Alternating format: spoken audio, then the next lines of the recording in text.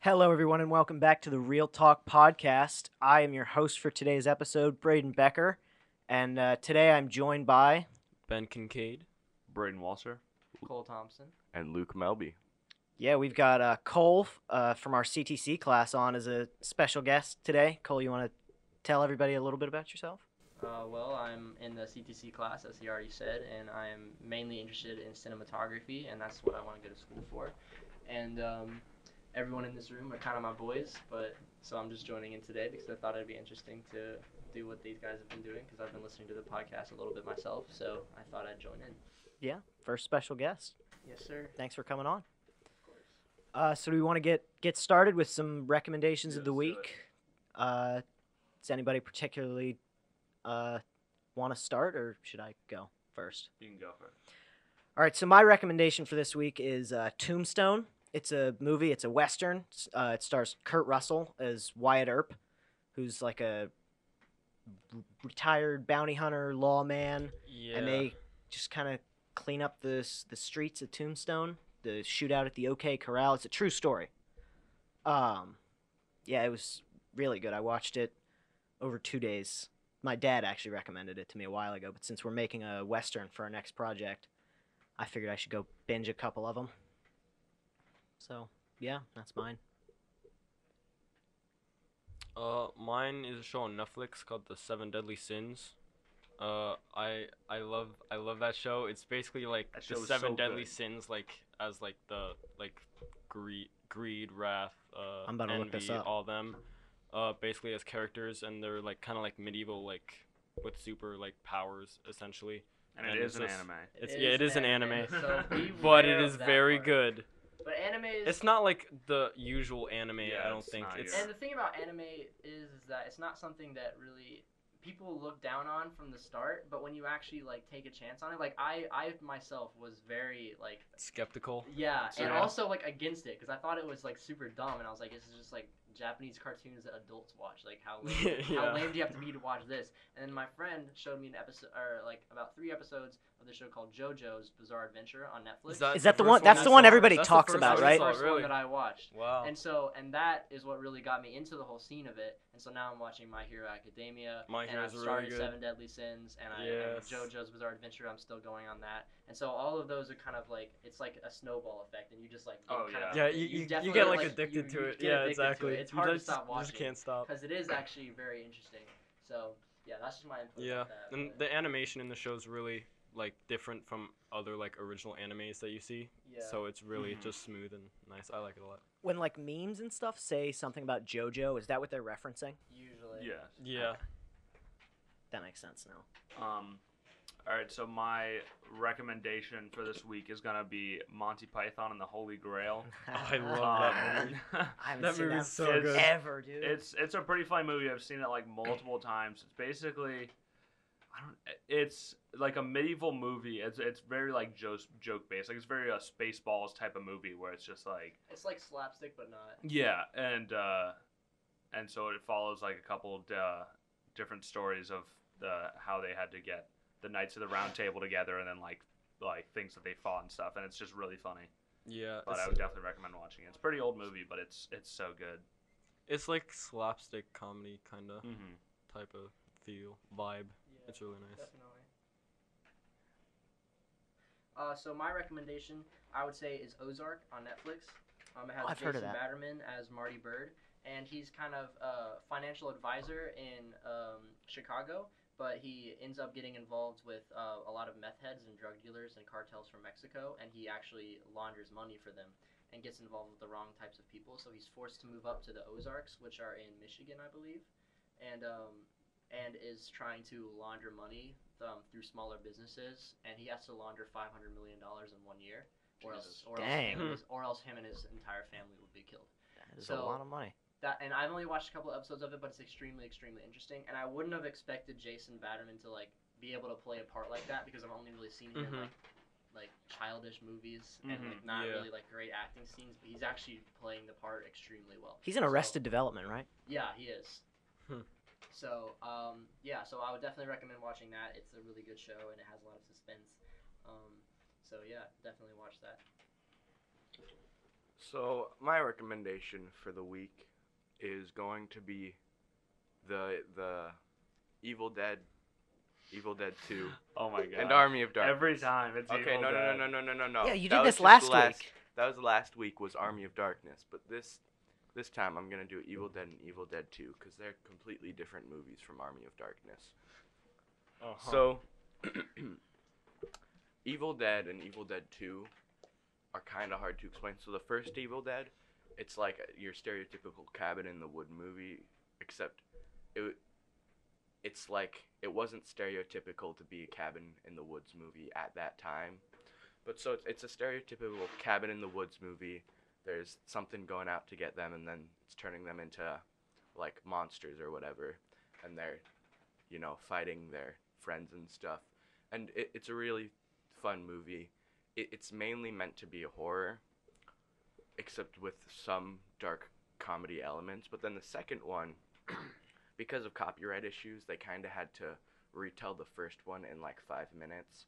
But then after that, it continues from where the first one left off, and it's a really like funny movie, which is weird. But Sam Raimi, with all his movies, decides to just kind of blend whatever genres come at him, and so Evil Dead 2 is a really funny movie, and I think you guys should all watch it. And same with Evil Dead, and also Army of Darkness. Yes, we want to turn the lights off, get some scary stories going for the Let's boys. turn these lights off. Okay, I don't think it had to be I don't know creepy. if I want the in- lights on anymore. Yeah, I don't know if it had to be Chill pill there, creepy in buddy that boy. way, Luke. Oh, okay. I was saying that in like a fun way. That wasn't even me. Say that in a fun way. That makes it so much worse. All right. So who wants to start us off with the scary stories? Who said they had a real scary story? Was that Michael? Michael, Me and Asian Michael. Audio Audio Man, Man. Michael. I believe it was Luke. also Asian said Audio it. Man and Luke. Yeah, they both. Okay. All right. Luke can Well, go Luke's first. sitting at a mic right now, All so right.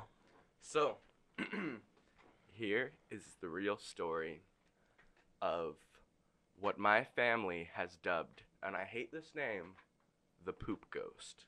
oh no. Our story starts off in indoor soccer season, around November time, I believe. So I got home from doing my schoolwork, whatnot. It was a day after school, and I didn't really do my homework because I didn't want to. Fair. And yeah, so my parents, they were going to my brother's indoor soccer game, which is the perfect excuse. Sorry, I have to do my homework. And so I ended up doing my homework instead of going to the indoor soccer game, which was kind of awesome. Except for one thing. Ooh, no. But so, I go in, right? I've got my math homework, and I wrote down all the problems. Then I went to go take a nice old dump. As I'm taking this dump, I pull out my pencil, and I start solving the problems. And you know how, like, when you're on your phone... To be clear, you're doing math while you're taking a poop, right? Well, no. In an This indoor is what I was going to explain. soccer So you, arena. no. Oh, no. I was at my house. Okay. My family went to the indoor soccer arena. You know how when you're taking a poop and you're on your phone, you finish taking the I poop, do. but you're still on your phone? That's what I was doing, but with my So homework. that's the state. So you were pooping while you were doing your I homework. had finished pooping. Okay, quick sidebar. My little brother, he'll sneak. He's like an extremely avid reader. Like, he's either reading or playing Fortnite, and he's only allowed to play Fortnite for like an hour and a half every day. He'll take his Calvin and Hobbes books that he's read 6 times into the bathroom, and he like hides them behind the toilet like contraband because he's not supposed to have them because it makes him take so long. It's the funniest thing. That's so weird. Because I'll just walk into the bathroom to like go take a whiz or something, and I see Calvin and Hobbes looking at me from behind the toilet, and it's like, why is Just that back there? creeping Like, there. yeah, Illegal books. yeah. I am a Lolo.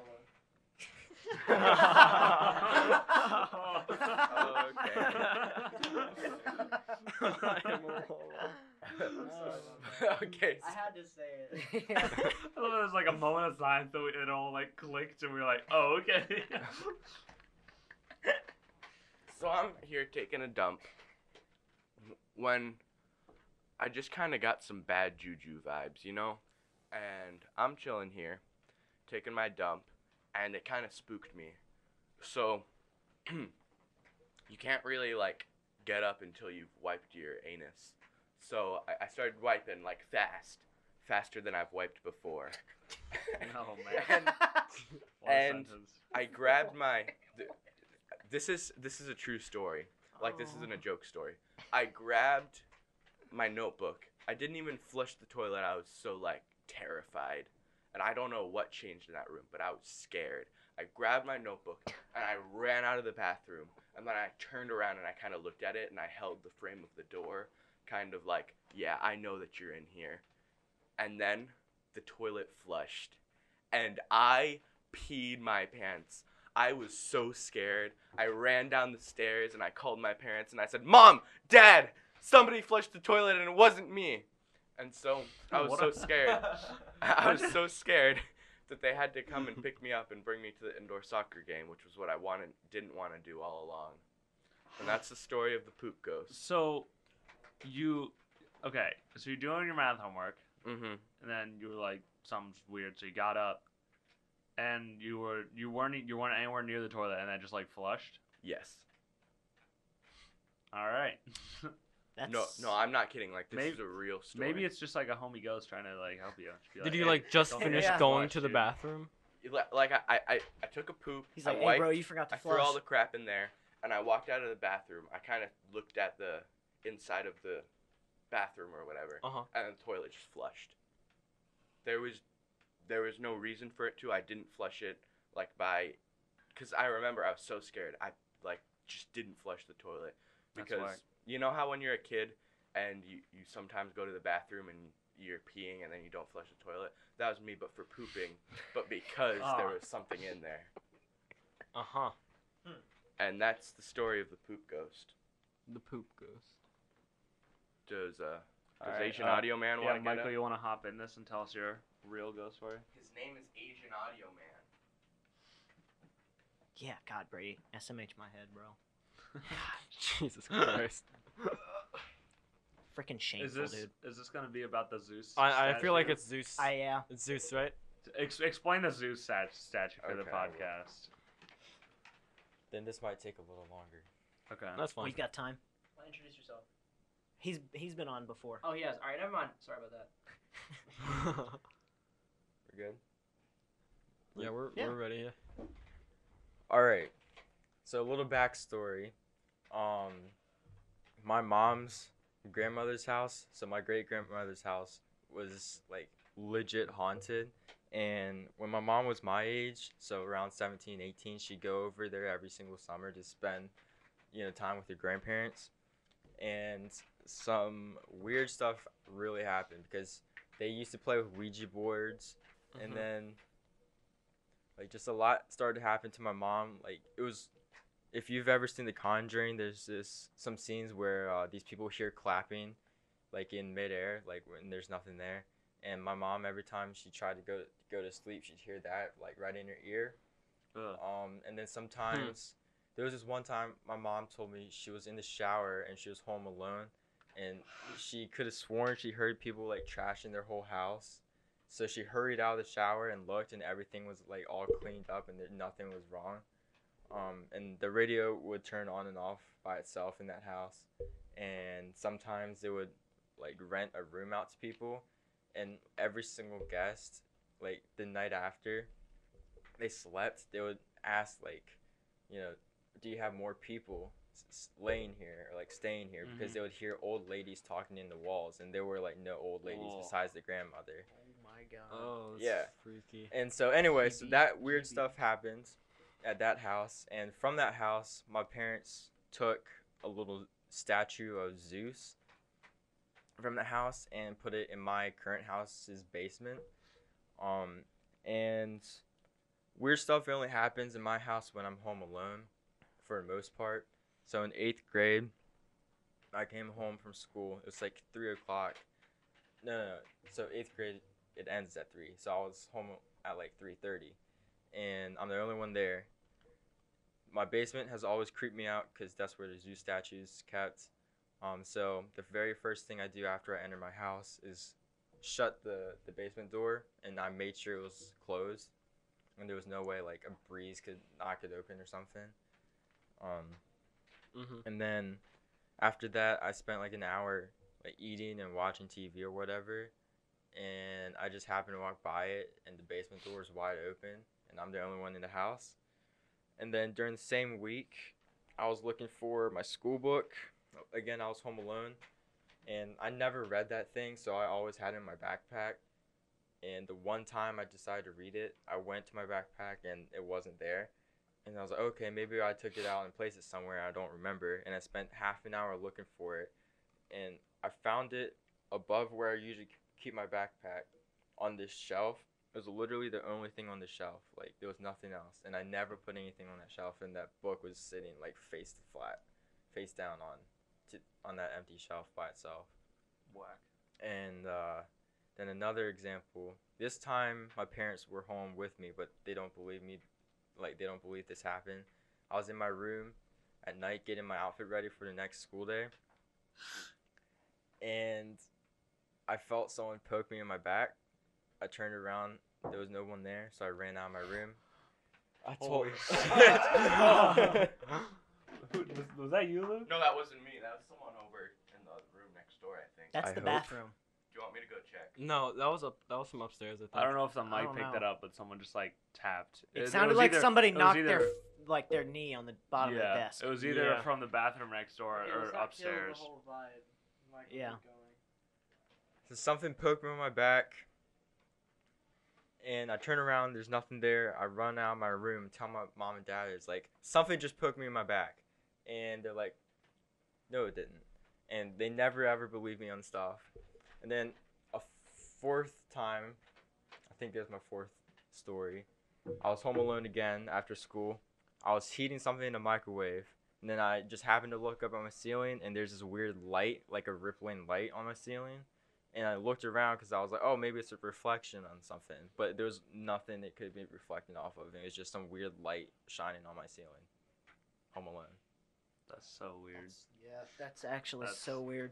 That's I Zeus don't like statue, that. man. Yeah. That's whack. If Yeah. I think you should do an experiment and like, without really telling your parents or anything, just move the Zeus statue thing like out of your house for like a night or something. Just like put it on like in your backyard or something like that, and just see what happens. Uninstall. Yeah. The Yeah. Uninstall the uninstall Zeus your statue. Zeus drives. No, that's when the haunted stuff starts to happen, because then all of a sudden the zoo statue's gonna be back in your house. You're Yeah. Yeah, it's gonna move Oh, out. dude, Yeah. imagine That's if when that you happens. move out. That's That- that's when you that's when say, you're like, okay, alright, let's on a- destroy this thing. You're gonna ask your parents, hey, did you move the statue back in there? And be like, no, it's always been there. I definitely, Oh, oh think my you God. should. I think you should try that. Like, We Yeah. should and- we should That all would go be to Michael's interesting. house one night and do that. Bro, we should do like a We should- video. Like sneak into his house and steal the Zeus statue. Yeah, and like kill his parents. And then Wow, eat okay, the that Zeus got really statue. dark. I mean, you don't have to kill them, but you don't have I to, don't but but I can. It can be The done. option is there. that's my real life story. All right. All right. Give it up for Asian audio man Michael.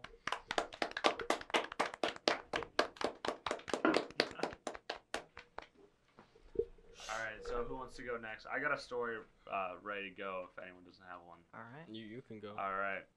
So this is from the Reddit page r/nosleep, That's where mine's from too. and this one is called "Always Lock Up Your Firearms." It was like any other day. I returned home from the office exhausted from a day of spreadsheets and false customer service. Facade, Facade. yes. That was required at my mental job in the city. I pulled into our driveway. The podcast I was listening to was droning out the background. The Real Talk podcast. Yeah, of It's course. definitely the real. Listen Talk on podcast. YouTube and Spotify.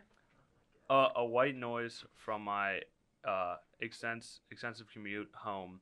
I shut off the car and sighed heavily. Gathering my belongings from the car before opening the driver door, I was looking up the. Brayden, do you need to take a minute? I do. Yeah. I do. Yeah. I'm struggling. Do you know how to? Just read it. Does anyone else have any real scary stories? On. Real scary stories? Your mom's house. I don't have any real ones because my house is not haunted or scary. All right, I'm good now. The walk to our home was a brief few steps to the front door, up our paved pathway. My keys jingled as I fiddled with the sliding door into the lock. The mechanism clicked loudly as I turned my key, pushing the door open. I'm home. My voice echoed through the seemingly empty house, which was strange because my wife and 2 children should be home. Samuel was 7 and his sister, Charlene, was 3. The lack of noise was highly uncharacteristic. Pew pew, Samuel jumped out of his hiding place behind our couch, brandishing my handgun and aiming it at me as he continued to make fake gun noises. And I pretended to feel the recoil. Pretended to feel the recoil of the pistol. Sweat immediately beaded on my forehead. The handgun should have been hidden away in my stock drawer. We kept it in the case of our home for our home invasion, and it was loaded. The situation I found myself in was a perilous one, as anyone who has children knows that everything is a game to them. Sammy, where'd you find that? Let's go ahead and put the gun down for Daddy, okay? I tried to keep my voice as calm as I spoke to my firstborn. I could feel the puddles of sweat in my armpits as I gently set my belongings down and walked towards Samuel. Pew pew. No, Daddy, you're a bad guy, and we have to shoot bad guys. The fact his finger consciously... I'm retarded. Yeah, no. Placing the... Bro, this man is illiterate, dog. You want to read it? What? When you Where have are you? dyslexia. Right there. Wait, Cole. Read into a microphone if you're going to read an entire story. The fact his finger was not currently on the trigger was a poor consolation prize of him placing the gun down. I slowly inched closer. Before I could get close enough to Samuel, he wrapped his finger around the trigger and pulled. Click, click, click came the mechanical sound of the hammer hitting, but no muzzle flash nor bang, accompanied by the clicking. I froze instantly, like a deer caught in headlights, unnerved by the noise, but even more so the fact that the handgun, which I knew I had loaded, now seemed spent. But I'm a good guy, Sammy. We don't hurt good guys. I'm your superhero, aren't I? I asked, attempting to remind him of the pedestal he placed me on. Sammy jumped off the couch, causing me to wince and flinch back as he ran up to me, wrapping his arms around my leg and giving me a hug. You're right, Daddy, but Mommy and Charlene were bad guys while you were gone. My mouth was a desert. The hairs on my neck stood up and in as I reached down and gently pried the firearm from Samuel's gas. Wait here, son. I'm going to go check on your mother and sister. Robotically, as I began heading towards the room where our queen-size bed lay, along with Charlene's crib. Please be okay. Please be okay. I repeated as if the mantra would take away the horror that was about to befall my vision. As I rounded the corner, I found my family, Sans son, huddled together, blood pooling beneath them. My sight blurred. 2 of the 3 loves of my life lay before me, holes filling their body like some sort of sick Swiss cheese. The coppery odor coated my nose and throat as I gagged. My wife was huddled tightly around Charlene in an obvious attempt to shield her from Samuel's misguided crusade against the bad guys. I could feel my insides twist as I retched, emptying the contents of my stomach on the floor, the world spinning as I blacked out, the last thing I remember before waking up to sirens. Always lock up your firearms. Holy God, crap. Yikes. I mean, I butchered it at the beginning, but that was a good-ass story. Oh my god, dude. Jesus. That's r/no intense. Sleep. Yeah, r/no sleep is so good. Like, Jeez. yeah. One Like, time That's so crazy. One time I spent an entire road trip just reading stories from that. One comment says, the tag is child abuse. I love how it is literally a child abusing the adults. But yeah. That's an intense story, though. You know, I was like, I didn't think much of it when he was like, oh, it's empty. It's like, okay. And then he was like, oh, Mom, my sister and Mom were the bad guys before you got home. And I was just like, Once he said that it was empty, I'm like, I was oh, like, crap. oh, no. I thought that I thought that he was gonna be like a pedophile, because that's how half of those stories go, you know.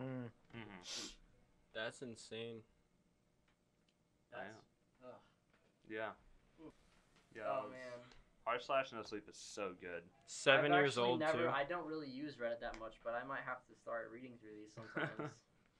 Yeah, there's a lot of Some really of good them are There's subreddits. so many crazy ones. Like there's a mini lad or like Craig Thompson. Obviously the same people, but he just has a whole series on his YouTube channel of him just reading r/No Sleep, and those are so entertaining. He reads like 3 to 4 stories, and then that's the video. But it's so good. That's how I learned about this subreddit from mini lad. But yeah, That's does anyone crazy. have any other stories? Brandon, do you have one? I just found one. Would All you right. like- So this one again from r/No Sleep. It does say. Hold on, I gotta fix my mic real quick. It does say that this is a not safe for work story, so just be forewarned. We'll probably put like a disclaimer at the beginning of this episode of some of these things are scary and mature topics. Yeah. So yeah, just be warned. All right, so this one's called Autopilot. Have you ever forgotten your phone? When did you realize you'd forgotten it? I'm guessing you didn't just smack your forehead and exclaim, "Damn," apropos of nothing. The realization probably didn't dawn on you spontaneously. More likely, you reached for your phone, pawing open your pocket or handbag, and were momentarily confused by it not being there. Then you did a mental restep of the morning's events. Shit. In my case, my phone's alarm woke me up as normal, but I realized the battery was lower than I expected. It was a new phone, and it had this annoying habit of leaving applications running that drain the battery overnight. So I put it on to charge while I showered instead of into my bag like normal. It was a momentary slip from the routine, but that was all it took. Once in the shower, my brain got back into the routine it follows every morning, and that was it. Forgotten. This wasn't just me being clumsy, as I later researched. This is a recognized brain function. Your brain doesn't just work on one level, it works on many. Like when you're walking somewhere, you think about your destination and avoiding hazards, but you don't need to think about keeping your legs moving properly. If you did, the entire world would turn into one massive, hilarious Q-Wop cosplay. I don't know what that is. You don't know what QWOP is? I don't. What is QWOP? It's a really old game that's like a flash game, and you have to control your character with Q, W, and O and P. Yeah. And it's like impossible unless Oh. you get the Oh, technique yeah. down. I remember that. Oh. I wasn't thinking about regulating my breathing. I was thinking whether I should grab a coffee on the drive to work. I did. I wasn't thinking about moving my breakfast through my intestines. I was wondering whether I'd finish on time to pick up my daughter Emily from nursery after work or get stuck with another late fee. This is the thing. There's a level on your brain that just deals with routine so that the rest of the brain can think about other things. Think about it. Think about your last commute. What do you actually remember? Little, if anything, probably. Most common journeys blur into one, and recalling any one in particular is scientifically proven to be difficult. Do something often enough and it becomes routine. Keep doing it and it stops being processed by the thinking bit of the brain and gets relegated to a part of the brain dedicated to dealing with routine. Your brain keeps doing it without you thinking about it. Soon you think about your route to work as much as you do keeping your legs moving while you walk. As in, not at all. Most people call it autopilot, but there's a danger there. If you have a break in your routine, your ability to remember and account for the break is only as good as your ability to stop your brain going into routine mode. My ability to remember my phone being on the counter is only as reliable as my ability to stop my brain entering morning routine mode, which would dictate that my phone is actually in my bag. But I didn't stop my brain entering routine mode. I got in the shower as normal. Routine started. Exception forgotten. Autopilot engaged. My brain was back in the routine. I showered, I shaved, the radio forecast amazing weather. I gave Emily her breakfast and loaded her into the car. She was so adorable that morning. She complained about the bad sun in the morning blinding her, saying it stopped her having a little sleep on the way to the nursery, and left.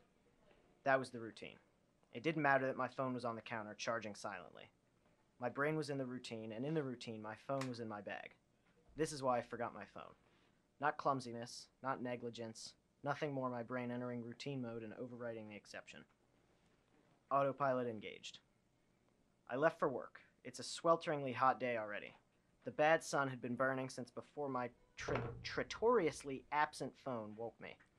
The steering wheel was burning hot to the touch when I sat down. I think I heard Emily shift over behind my driver's seat to get out of the glare. But I got to work, submitted the report, attended the morning meeting. It's not until I took a quick coffee break and reached for my phone that the illusion shattered. I did a mental reset. I remembered the dying battery. I remembered putting it on to charge. I remembered leaving it there. My phone was on the counter. Autopilot disengaged. Again, therein lies the danger. Until you have that moment, the moment you reach for your phone still in routine mode, and shatter the illusion. It has no reason to question the facts of the routine. That's why it's a routine. Attrition of repetition. It's not as if anyone could say, "Why didn't you remember your phone? Didn't it occur to you? How could you forget? You must be negligent." This is to miss the point. My brain was telling me the routine was completed as normal, despite the fact that it wasn't. It wasn't that I forgot my phone. According to my brain, according to the routine, my phone was in my bag. Why would I think to question it? Why would I check? Why would I suddenly remember out of nowhere that my phone was on the counter? My brain was wired into the routine, and the routine was that my phone was in my bag. The day continued to bake. The morning haze gave way to the relentless fever heat of the afternoon. Tarmac bubbled. The direct beams of heat threatened to crack the pavement. People swapped coffees for iced smoothies. Jackets discarded, sleeves rolled up, ties loosened, brows mopped. The park slowly filled with sunbathers and barbecues. Window frames threatened to warp. The thermometer continued to swell. Thank F-word, the offices were air-conditioned. But as ever, the furnace of the day gave way to a cooler evening. Another day, another dollar. Still cursing myself for forgetting my phone, I drove home. The day's heat had baked the inside of the car, releasing a horrible smell from somewhere. When I arrived on the driveway, the stones crunching comfortingly under my tires, my wife greeted me at the door. "Where's Emily?" F-word. As if the phone wasn't bad enough. After everything, I'd left Emily at the F-word-ing nursery after all. I immediately sped back to the nursery. I got to the door and started practicing my excuses, wondering vainly if I could charm my way out of a late fee. I saw a piece of paper stuck to the door. "Due to vandalism overnight, please use side door. Today only." Overnight? What? The door was fine this morning. I froze. My knees shook. Vandals. A change in the routine. My phone was on the counter. I hadn't been here this morning. My phone was on the counter. I'd driven past because I was drinking my coffee. I'd not dropped off Emily. My phone was on the counter. She'd moved her seat. I hadn't seen her in the mirror. My phone was on the counter. She'd fallen asleep out of the bad sun. She didn't speak when I drove past her nursery. My phone was on the counter. She'd changed the routine. My phone was on the counter. She'd changed the routine and I'd forgotten to drop her off. My phone was on the counter. 9 hours. That car. That baking sun. No air. No water. No power. No help. That heat. A steering wheel too hot to touch. That smell. I walked to the car door. Numb. Shock. I opened the door. My phone was on the counter and my daughter was dead. Autopilot disengaged. I called it. Bro, I just got crap! the chills, bro. Holy I just got crap! the chills. Holy crap! Holy crap, dude! Holy crap! Can I just say? That dude needs to make movies. Oh my god! Holy, dude, the writing in that was like top tier, Oh man. my god! There were words in there I didn't even know, and like Can I think I have a pretty good Can I memory. just say I called it? Jesus, dude, I gotta take my I have sweatshirt. chills, I got the dude. chills at the end of that, my bro. God. Can I just say I called it? Oh I my called it to God. Cole. Oh my god, Once that's he said so good, once dude. he said that smell was in his car from the heat, I was like, no, that's his daughter. I called it to Cole. That's oh No, my. No one cares you called it. Yeah. I called it. Not a single person cares you called it. I care. That Literally no story's one. I care. insane.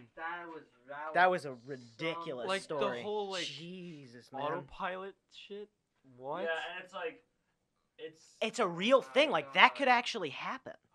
Yeah, It- autopilot it- happens, yeah. you Yeah, don't realize what I you're know. doing. Like I've driven to CTC before and forgotten that I drove here because I was just doing it. Because you it's just normal. a regular routine. Yeah, like I've been sitting in traffic on a highway and I'm like, when did I get to this part of the highway?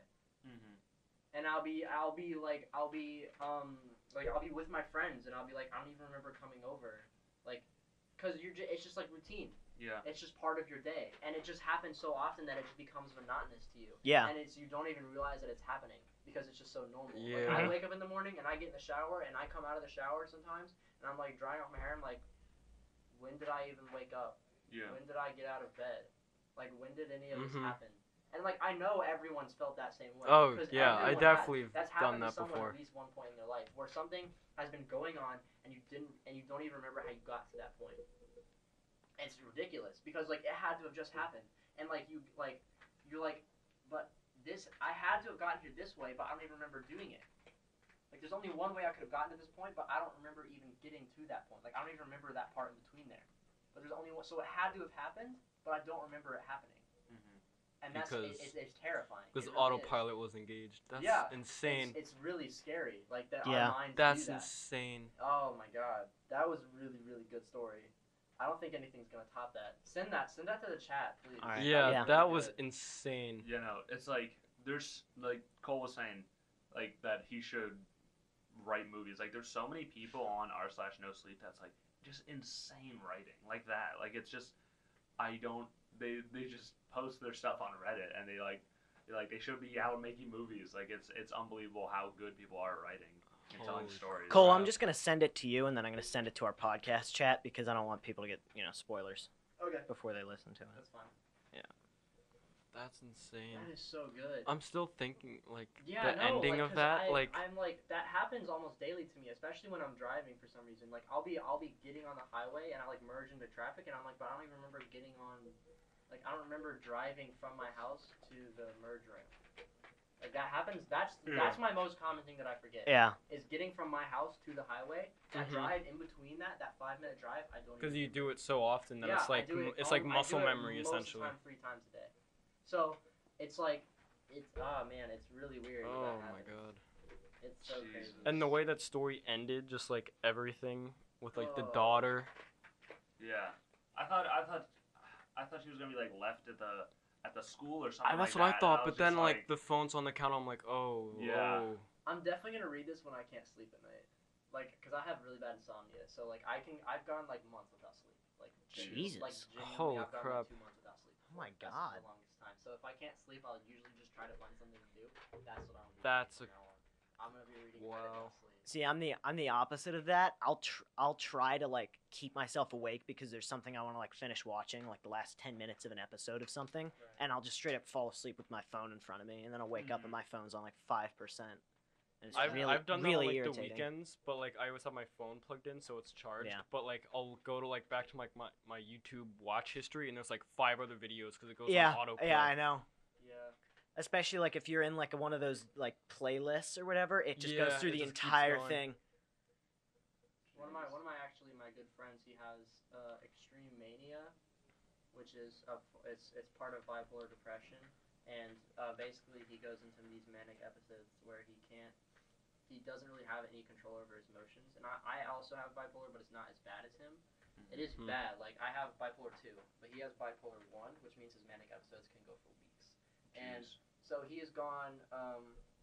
Apparently, he's told us before many times that he's gone like 2 weeks where he knows that things happened, but he didn't remember how they happened, and he doesn't know. It's almost just like a multiple week-long fever dream, and he has no idea what's going. Like That's crazy. He's Yeah, in that's certain wild. positions, Jesus. and he doesn't know how he got there for the entire week, and it's terrifying. It's like what you were just talking. It's like autopilot that he doesn't have control over, and it's not muscle memory. It's just that he's doing things but doesn't realize he's doing them, and it's really scary. Like It's like it's like a blackout essentially. basically Yeah. a conscious blackout. That's crazy. That's ridiculous. And Yeah. I've gotten those too, but it's not as long because my manic episodes are like usually just a couple hours since I have bipolar 2. But bipolar 1 is like days, weeks of manic episodes. It's really really bad. So yeah, but anyways, should we go to the next story? Yeah. Does anyone else have a story? I have one pulled up from Reddit. Yeah, because we've still got like 20 minutes left. 20 minutes. All right, that's probably enough time All to right. read this one. So this is called My adoptive family have something sinister planned. It's tagged in child abuse and books and writing. So I haven't read this at all, and I don't know anything about it, so I don't know what exactly is going to be in here, but I'll try to censor it as I can. But yeah, so. Hello. It's 12 a.m. here. I'm scared. I hear their voices from downstairs. They're singing again. Let me begin where it all started. I apologize if I can't finish my story. I don't know how much longer I have. I was adopted on October 22nd from a foster home. They entered the living space, the man in a dark suit and a red tie. Pretty generic. His face was sunken and his hair slightly parted to the right. His body was a combination of skinny and massively overweight. The woman wore black as well, a dress. Under her eyes, dark bags. Her fingernails were painted a dark red and her hair was graying at the roots. The supervisor introduced them as Mr. and Mrs. Livon. He also said that they were willing to adopt and wanted to stay with the kids for a while. As they sat down on a wide grin, as they sat down on their chairs, As they sat down on the chairs made, especially for the guests, I noticed a wide grin form on their faces. Their eyes, however, did not change. They had smiled only with their mouths. After about an hour, the Livons and the supervisor exited the room. I was thankful they weren't going to pick me. No one wants the 14-year-old fat kid, right? Wrong. Actually, terribly so. After another 20 minutes, they returned to the room. The supervisor called me over. I hesitantly approached. The Livons are looking to adopt you, said the supervisor. Isn't that great? Yeah, cool. I knew this wasn't going to last long. I had bounced in and out of homes for as long as I can remember. Also, if you ever disagree with the supervisor, he would. Let's not get into that. I'm just glad that I didn't have to find out the hard way. Anyway, we walked to the office to fill out the adoption forms. The man signed. He held the pen with his right, then the woman with her left, then me. The supervisor beamed, and the Livons grinned their lifeless grin. Soon we were in their car, also black. The windows had a dark tint. We had been writing for half an hour, and no one spoke. I decided to take the first step. Hey, I called out. I was met with silence and slightly annoyed. Hey, slightly louder this time. Speak when you're spoken to, bellowed the man. Wow, okay then, I mumbled under my breath. Prick. We drove for maybe another hour. We were well out of the city. All I could see from my window were seemingly repeated fields of green. I was beginning to doze off when the woman started screaming. I jumped in my seat, and my heart was racing. The woman was shrieking. It sounded like agony, the very definition of wretchedness. The man began sobbing and mumbling. I cowered into the corner of the car. The screaming and sobbing continued for 10 more minutes. Then nothing. It stopped abruptly as it began. We arrived, the house deceiving, beautiful from afar, but when you got close you could see it, the cracks, the paint peeling off. There was also a barn, dark red like the woman's nails. They had opened the door. Not only did I realize that one stood in front of me and the other behind me. Welcome home. The Livons did not give me a house tour. The man dragged me upstairs, threw me in a room and locked the door. There was a window, but it was barricaded. Shit. The singing is getting louder. I don't think I have much left. For the next 3 or 4 days, they didn't unlock me from the door. I think a Japanese person wrote this because the grammar is awful. That's that's probably half of all Reddit stories the are. is really, really bad. It's sorry. So, I'm from. He said the man threw me upstairs, but it's through as if like going through something. Through, like, Yeah, because most Reddit stories are like. That's why I was confused. I was like, yeah, oh, that's not right. Most Anyways, Reddit stories are like, yeah, English is my second language and I'm on mobile, so sorry for bad grammar. Sorry for bad formatting. It says for the next 3 or 4 days, they didn't unlock me from the door. The woman would slide me food from a small space underneath the door. The food was always meat, and it always tasted revolting. The screaming and sobbing would start every day at the same time. To say the least, I was afraid, alone, and overall in a pretty crappy situation. On the 5th night the singing started, the chanting more like. It was horrifying, their voices. It was hoarse, hateful, despicable. The singing would continue for a while, then their voices would become louder, and then louder again. Then nothing. Then running, the sound of footsteps running around the house, bumping into things, breaking things. I was always on my phone, trying to call the police, the CPS, basically everything. It was apparent that the couple had managed to block all calls. It was so frustrating. I hated it. I was always so scared and so angry. You never know true fear until you can't know the difference between fear and whatever the opposite of fear is. I like that. Like I was saying, I was on my phone trying to bypass the block. I knew why they let me have it, the phone. They were taunting me, making fun of me. I dropped my phone and accidentally kicked it under the makeshift bed. When feeling around, I felt a rectangular object. They spelled object horribly wrong. When feeling around, I felt a rectangular object. I pulled it out. A book. I began to flip through it. There were pictures of the Lavones, and then the people in a white mask singing in a circle. I turned more pages that had similar pictures, each one making me more uneasy than the last. More pictures, pictures of kids similar to me, strapped to poles with wounds, blood oozing out of them. Then the mementos, teeth, hair, fingers, and other things I couldn't dream of unseeing on the off chance I ever make it out of this hellhole. The last sentence of the book was, "They always taste so good." I threw up. I retained my composure sometime later and began to examine the book. There was a note strapped to the back of it.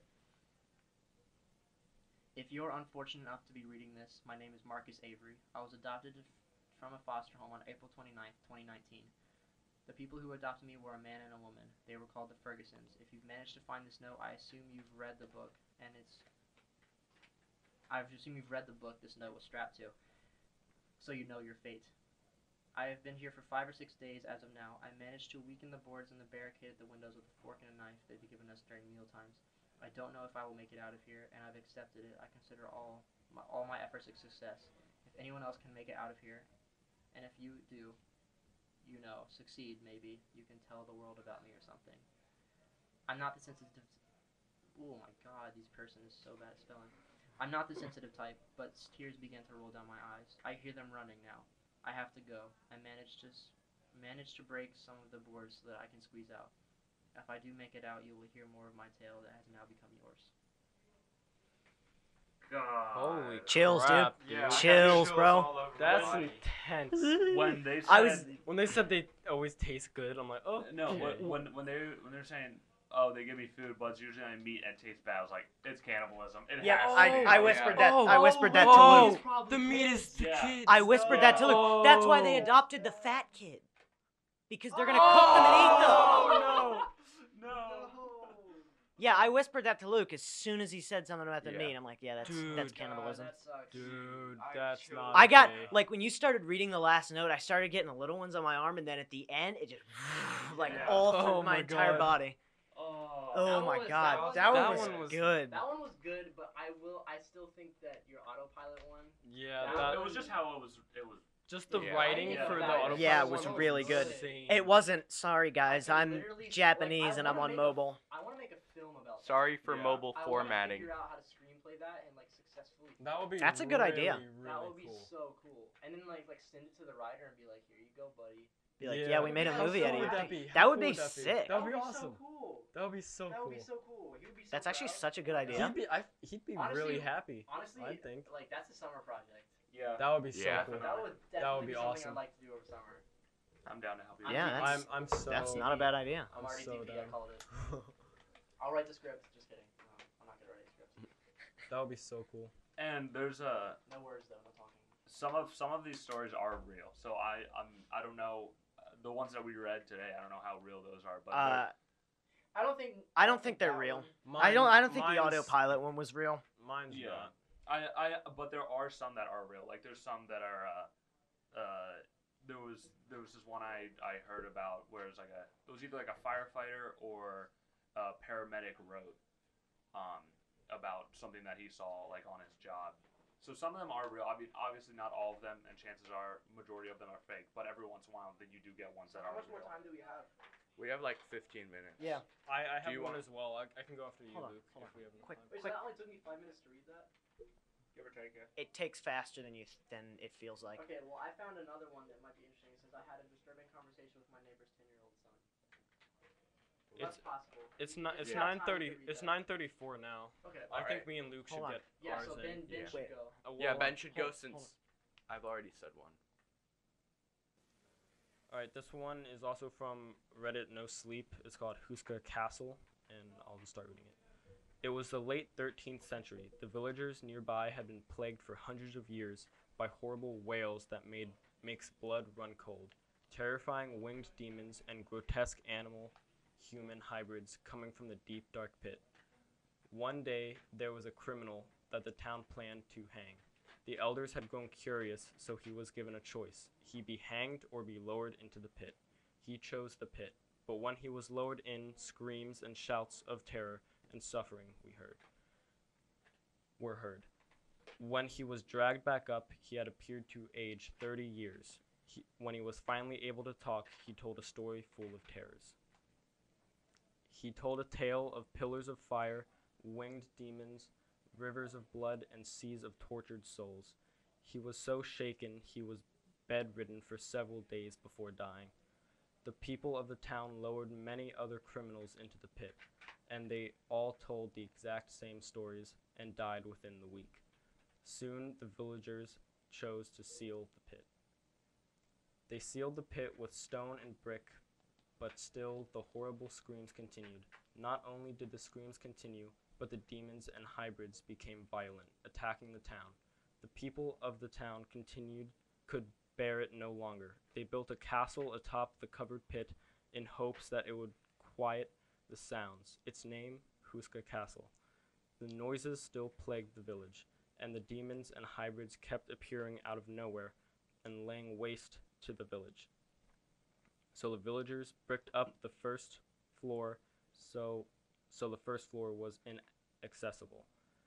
Finally, the noises and attacks stopped, but on clear nights, at the stroke of midnight, by the light of the full moon, the terrifying screams are heard again, and 7 young boys and 7 young girls disappear mysteriously.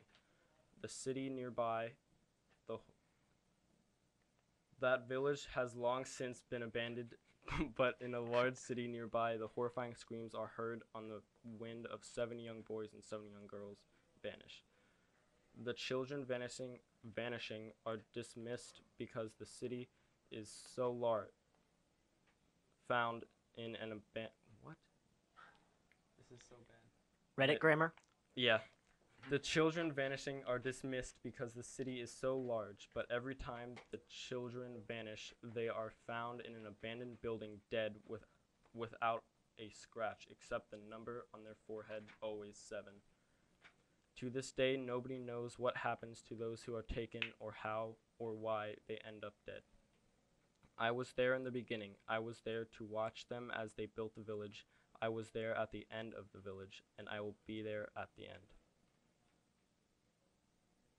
I was there advising the villagers, whispering in their ears, telling them what to do to keep safe, and it was their undoing. They thought I was there to help. They thought I was good. They thought I planned to seal the pit. They thought I was going to save them. My name is 7. What they did not know is that I was of the pit. Damn. That's Dang. it. I don't get That one had bad grammar as well. That one, okay, so that one wasn't great, but it was a good story. I Yeah. think. Yeah, Yeah. it wasn't really like that scary. I think if it were written better, it could have been a lot more scary and a Yeah. lot better. I think Yeah. my favorite is the cannibal one. I'm not. Yeah. Really? Really? I love the Autopilot. autopilot one. Autopilot's definitely Autopilot's my favorite. That one was really, really good. Mm-hmm. How much more time do we have? We have a decent bit of time. We got like Can- 10 minutes. 9. Yeah. Can I read this one that I found? We can go a little over. Yeah. The best one are the real stories, like Yeah. like some things that could actually happen. Yeah. So I think this one they say is a real story. Can I say it? Can I? Yeah. What? It's on the No Sleep subreddit. It has like 4 awards for Go No for it. Sleep. So Wait, what are the old? Does it get like just silver? Oh dang, it's yeah, it's got if you're a Reddit user, you understand. yeah. It's got a platinum, a gold, and 2 silvers. So Is that like really good? Yeah, that's in- it's people that pay for Reddit. They get awards and stuff, and you can give. Platinum is like the highest one you can give, Right. and then gold, and then silver is like the lowest one. But I mean, even just silver is more than just an upvote. Right.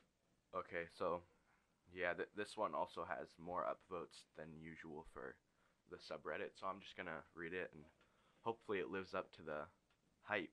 It's called "My Great Aunt Was There When the Bomb Was Dropped on Nagasaki. She says there was something in the fallout." I only met my Obasan twice in my life. The first time was when I was a little girl of 10 on a family vacation where she gave me a jar of oil as a gift and told my mother, with some degree of disgust, coat my dirty blonde hair in it to rid me of my whiteness. The second came at the tail end of her life, a decade later. Her body riddled with tumors and unable to support her frame. She was confined to her bed and desperate to say something to me, but too damaged by the cancer to do so. I stood there, holding my mom's hand as we watched this once powerful woman slowly but surely fade from this world. She kept her eyes fixated on the weather out of the window, even as she took her final breaths, the unmistakable look of regret ever present on her face as she passed away. As we were arranging her affairs, I was more than a little surprised to know that she'd left something beyond another backhanded racist gift. Instead, it was a small, worn-down book with the leather extremely faded, bleached in some areas and bound with a sturdy thread that looked a lot newer than the rest of it. I started reading on the flight home, struggling at times with the pre-war phases. What was between those pages finds itself here, because not only do I believe what she saw was real, but I worry it never truly left. What you see below is as it was documented by my Obasan to my family here in the States, save for some charges to make sense to Western audiences. Hanako-san, I'm scared. How are you and your family holding up? I heard they may be taking you away from your home. I don't understand why, but please be safe. I don't know if you'll read this, but I need to talk to someone about what's going on here. I've never been so scared in all my life. Mother told me not to go down to school the day the bomb was dropped. I had my uniform ready and was eager to see my friends. What teen wouldn't be? But the look in her eyes told me she knew more than she was letting on when she reassured, "Just don't," to me, without any elaboration or follow-up. Mother didn't keep secrets or lie. That wasn't who she was. I did as I was told, not knowing how it would save my life. First came the sound, the guttural scream from a veranda opposite ours, screaming one word, plane. Something that otherwise brought feelings of amusement instead of bringing abject terror. As we cast our eyes upward, the steel bird flying towards us, I could see our neighbors and community members rushing inside. My mother grabbed me and called my father, who rushed us to the dining room, ripping up the tatami boards and shoving us inside, shielding us with his body as it happened. "Keep your eyes shut, Hina," my father shouted as the chaos outside crescendoed, his voice being drowned by the imminent blast, tears in his eyes, my mother shaking next to me and clasping at his arms to try and free herself so she could protect him, but he was too strong. He refused to move or take his eyes off of us, his face permanently residing in the back of my mind whenever I close my eyes. Hanako, for as long as I live, I will never forget the flash. It was instant, as if a million camera bulbs has just gone off at once. The impact, as the sun itself had found disgust in what she saw and cast judgment on us all. It felt as if God himself had struck down on our land. I knew death before that moment. I never knew death before that moment, but I will forever associate it with the terrifying light shining through my home. I screamed without sound for as long as I could, before the roof above us began to crumble, and everything went dark. It was dark for a long time after that, and a neighbor pulled me and my parents out of the rubble, their arm riddled with thick black burn marks that I would later learn were flash burns. He feigned a smile as he tried to reassure my parents would be okay, his teeth always rotting and falling out. He scared me, but I was grateful to be alive. We found refuge at the local supermarket. They holed it out and turned it into a sick bay. There are so many people here writing in pain that I could barely focus on my dad. Writhing in pain that I could barely focus on my dad. He hadn't woken up since the blast, and his skin was rapidly scabbing over. My mother was despondent. She would not speak or even eat. Instead, she cast her eyes permanently in one direction, unable to stop staring. She gazed at the mushroom cloud, a shell-shocked grin over her face the entire time. I didn't know they could even stay this long. Did you? I try not to look at it. I feel uncomfortable when I do. Focusing on Dad and helping out is better. I'm going to talk to the doctor tomorrow about her and Dad. I'll update you when I can. Be safe. You're in my thoughts always, sis. Hina-chan. Hanako. I hope you've managed to keep your spirits up since my last letter. Mother hasn't said much, but the news tells us they've rounded up more people for the internment camps. I hope you're not one of them. Though even if you replied, I doubt I'd be able to receive a reply right now. The yellow fog around us is growing thick. We haven't been able to see more than 30 feet in any direction, and I can't remember the last time we actually saw sunlight. The mushroom cloud still looming overhead, as if growing and collapsing all at once in some weird loop. I stared too long. It seemed like a cocoon with something shifting in the middle, but I knew it was just the sickness and nothing more. I'm sorry to say that Father still hasn't woken up. He's had seizures and diarrhea. They spelled diarrhea so wrong, but cannot be roused from sleep. He talks sometimes while he's dreaming, and the scabs on his body are getting thicker with each passing day. I don't know what to do beyond keep him comfortable and trust the doctor. Mother isn't much better. As soon as she was able to speak again, she insisted that she saw things moving in the yellow fog. She wouldn't stay on her own at any time, saying, "They move when you don't look. They know we can't hear well, and they're hungry. So hungry, Hina-chan." Before rocking back and forth and praying to the mushroom cloud for guidance. What worries me most is that the other people have begun to pray with her. First, it was the fishmonger and his family, saying they could be saved this way. Then the tailor, and even the monks began praying with her as she called out night and day for protection. A couple of nights ago, I must confess, I thought I saw something while I was tending Father's bandages. He stirred in his sleep, and I was worried another fit was coming on.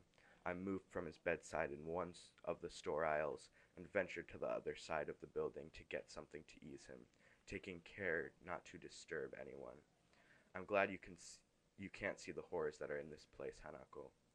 People so burned they can't see, limbs falling off at the joint from rot and screams night and day. As I cleared to the other end of the building, I saw something perched on the derelict building in the distance. I thought it was a big stick insect to begin with.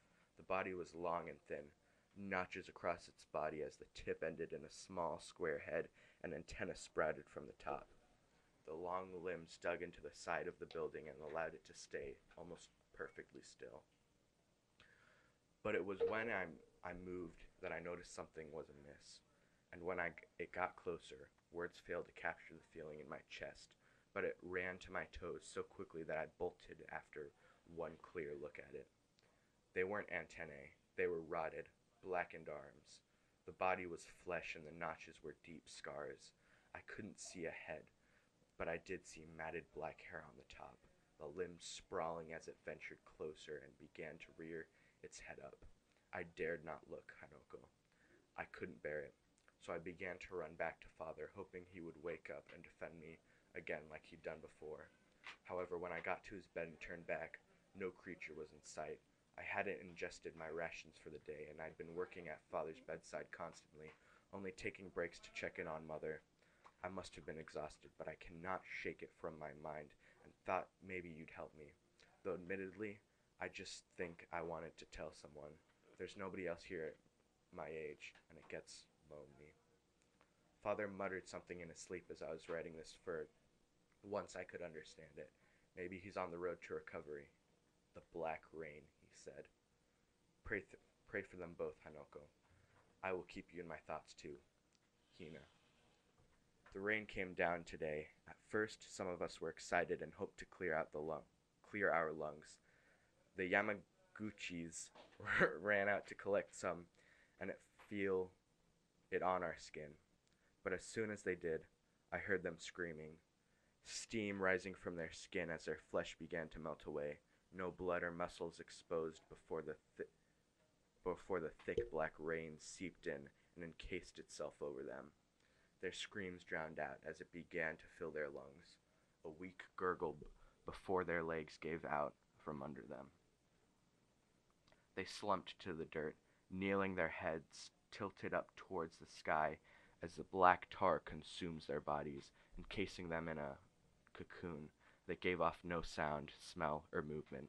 It was horrific to watch, Hanoko. They seemed to just give up the hope the moment the world presented them with more pain and suffering. I cannot imagine how they must have felt. The cocoons were left alone by the townsfolk. Nobody wanted to go near them and feared they were not only a bad omen, but that they'd attract something worse. Our physician, Dr. Kaneshiro, was concerned that noises in the distance were growing louder, maybe attracted by the screams of the Yamaguchis or the cocoons themselves. He advised we all close our doors, bar the windows, and let whatever else happens, happen. Mother disagreed with this. She considered the cocoons an offering to be made with the bright mother, and that if we didn't show our faces when her children came, we would invite more problems. Dr. Kaneshiro prescribed her sedatives and gave me stern instructions to keep her that way, lest she spread panic through the community as we recovered. He shook as he said it. Maybe he didn't want to explain why we'd had no outside visitors or contact for 2 weeks. Maybe he was scared of the looks he was attracting as the days went by, but I tried to do as he asked. Tried is the key word here, Hanoko. I wish I'd been able to help her and the townspeople, but they were already beyond any kind of help I could provide. I found them huddled in the back of the store, staring out a window and directly at more cocoons that had planted themselves in the ground around the road. I watched as they cracked open and new versions of Yamaguchi stepped out, their skin blackened and burnt, their eyes vacant with their expressions completely blank. They looked and moved in unison as they began to walk in perfect synchronicity back towards the store. They weren't the Yamaguchis anymore, Hanoko. I tried to get Mother's attention, but she practically didn't acknowledge me, nor did her complaints. As the days went by, they began to spend more and more time in the back of the store, or the abandoned butchers across the road, sneering glances at my father and myself before going back to their discussions. Mother refused to speak to me after another 3 days. I'm sorry to say that Father succumbed to his injuries. When we burned him with the others outside, Mother insisted on taking a piece of his skull for ikotsu. Cremation of the bone remains in Shintoism, and would not pass it to any of us. Her eyes locked onto me, and I felt something I'd never experienced before. Danger. It's been 3 weeks since the flash. I'm managing to keep some food down, but I wish my hair would stop falling out. More than anything, though, I wish I could sleep. Hanoko, I know this may all seem strange to you, but there are things here I cannot understand and I don't wish to. I can hear a frantic chattering outside my sleeping area, as if reciting something in the distance. Something begins to rhythmically click in response. I just want this to end. I just want my mother and father back. Hina. They came for me while I was asleep. I could hear the jubilation in their voices as they carried me to the back of the butcher's shop and set me down on my knees. A fire rising high behind the visage of my mother stood over me. Her eyes wild and her smile the opposite of joyous. Manic would be the word I would use. The bright mother calls for you, young one, she said, her arms outstretched and her body shaking with anticipation. If we give you to her, we will be reborn in stronger, better bodies, worthy of the soil. I felt so many hands gripping into my skin, and I struggled to fight back, begging my mother to stop and asking her why she'd do this. Telling her that she was the only family I had, that we had to stick together because that's what Father wanted. She looked at me, her face a picture of disgust and, Hanoko. I knew in that moment what was wrong, even before she spoke, why the doctor had always looked at me so pitifully and how the community avoided speaking to me. Your mother died in that pit of a home you had. She fought free of your father to shield him, and in turn became nothing more than the dust you breathe. She hissed, her eyes widening as she took in a deep breath, her followers imitating her. What I am doesn't matter. You're a part of the journey, not the destination. I pulled at the arm closest to me, and chunks of blackened skin ripped away, revealing pulsating, squirming pink flesh underneath, virtually smoking as it made contact with the open air. The owner screaming and pulling it back as it runs into the road, pulling at the blackened flesh as others loosened their grip and watched with interest. He isn't ready yet, but no matter. We have lost so many. We are prepared to lose more, she said, turning her attention back to me. But I had already begun to run, my legs burning and joints clicking as I made a beeline for the town exit. All I was thinking about was survival. I had nothing else driving me but the desire to live to see another day. When the sun shone down on me, I see blank faces and swollen bodies staring at me as I keep running. Some reaching out feebly and screaming for water. I ignore them. Behind me I hear the sounds of flesh splitting, guttural screeches, and malinformed voice of my mother calling to me. You have been chosen for the Bright Mother. You cannot avoid your destiny. I didn't answer. I didn't look back. I was so frightened, Hanoko. I kept on running until my feet gave out. I stumbled, and the next thing I knew, my body hit the water. The burning I felt was no pain I could ever truly describe, but it was as if someone was torching my body from the insides. The agony gave way to blackness, and when I awoke, I was in a nearby town being tended to. I tried to tell them what happened, Hanoko. Really, I did. But they just looked at me with such sympathy, shaking their heads and calling it .0 before continuing to treat me. I'd broken both of my legs and was told the radiation I suffered would take me before I was out of my youth, but that's not what matters now.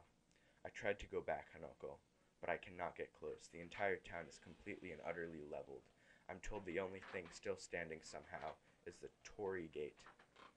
I don't know what I'm going to do next, but whatever I saw there was not of this world.